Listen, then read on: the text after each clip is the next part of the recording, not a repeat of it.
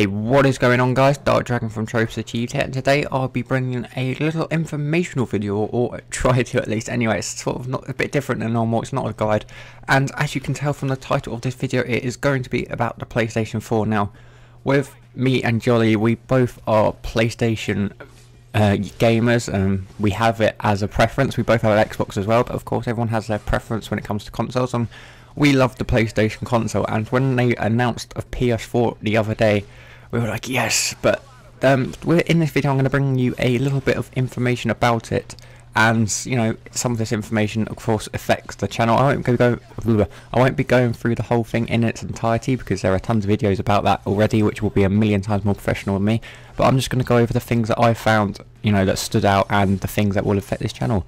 And of course, firstly, we've got to get into the most important thing.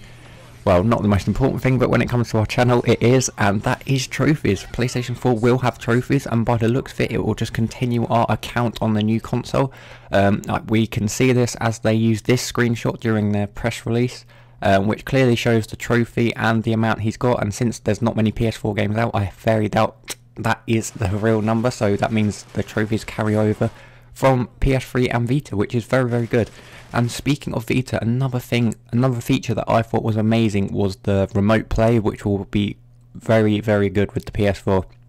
Now, me and Jolly both got our Vita a few days ago in the post. There's a little video there of me unboxing it. And what remote play is, they have it a little bit of the PS3 at the moment, but with the Vita you can access your PS4 from anywhere where you have internet access, pretty much. So you say if you're on holiday and you have your Vita with you, you can access your PS4, and not only can you access it, but you can play the PS4 games from on your Vita. I think that's an amazing feature.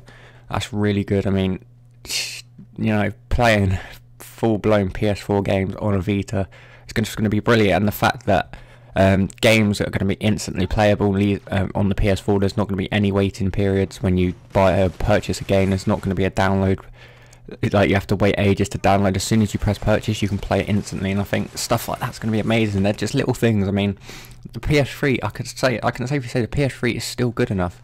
It's just the little features they're bringing up will make the PS4 amazing. I mean, it's going to be a super powerful console anyway by the specs.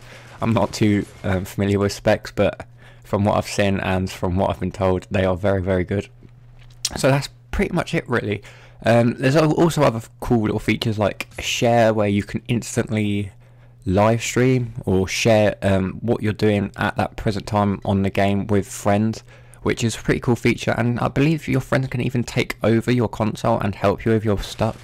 So just these little features are going to be really amazing. I'm really looking forward to it. PS4, no doubt I'll be getting it on release whenever it is released. The release date at the moment is this year, but it's not been confirmed. Late this year, we're all guessing December time. So thanks for watching, guys, and I'm really looking forward to this. Adios.